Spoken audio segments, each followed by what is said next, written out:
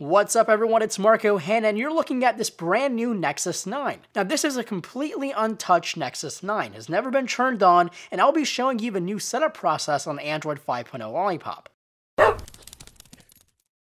So Google has changed quite a few things with Android 5.0, and we'll get into that in the full reviews of the Nexus 9 and the upcoming Nexus 6, but Google has changed quite a lot of what happens when you first turn it on. For starters, they've added material design inside and out of the whole operating system, including the new setup. It has a beautiful blue screen of some simple white and yellow coloring with just simple instructions on language preferences. The next screen asks you about your Wi-Fi connectivity, and throughout the whole setup it has all the material design animations. And as you're connecting, it's automatically checking for some updates. And then we get into some of the interesting stuff. This is Google's new login setup, just asking for your email at first, and then for some reason it takes an extra page and perhaps a second or two to ask for your password. Just seems a little strange to me. And after you're all signed in, you'll be asked to set up the time and date, and after that is something we've been looking for as Android users for quite a long time. Finally, we have some kind of backup and restore option that doesn't require you to manually download all your things again. You are given a few options to restore from backups. As you see, I have a few already from previous Android devices, and you also have the first option, which is setting up the device as a new device, similar to the iOS setup when it asks you,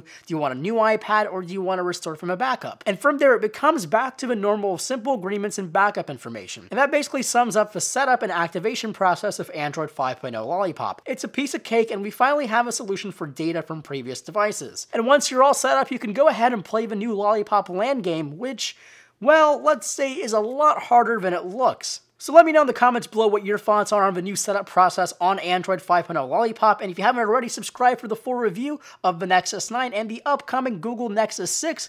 And as always, my name is Marco Hanna, and I'll catch you guys in the next video.